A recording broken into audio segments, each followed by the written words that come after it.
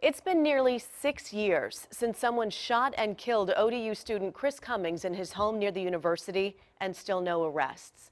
From the day it happened, 10 on Your Side has been trying to get answers.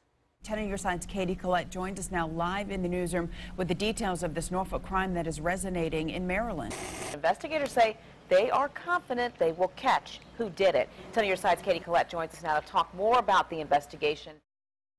Now, because of our consistent coverage over the years, Chris's father, James, contacted me and asked if I would be willing to once again share the story of Chris's death with any new information I could find.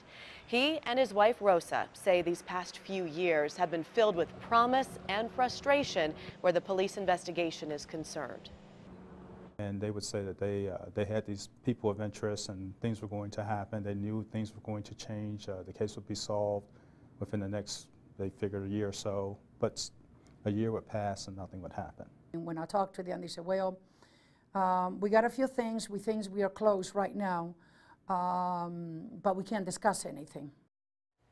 Tonight, we'll take you back to the scene and reveal new details from a witness who was in the home when the shooting happened.